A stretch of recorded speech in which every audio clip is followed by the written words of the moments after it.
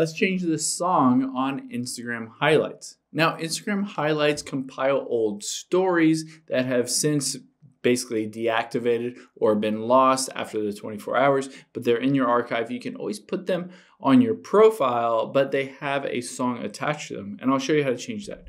Let's hop into Instagram here, and we'll tap on our profile at the bottom right. Now here you can see I have a few different highlights. If I tap on one of them, you can see at the very top, there is a song associated with this specific highlight.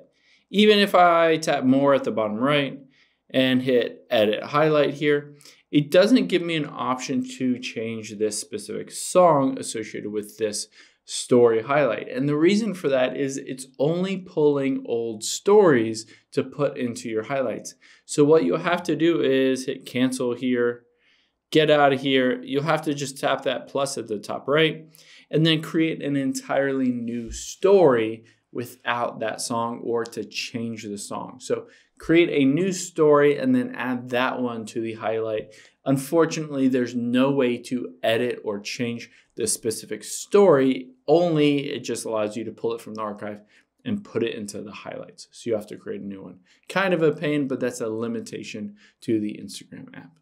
Hope this helps. Thanks for your time today, and I'll see you on the next one.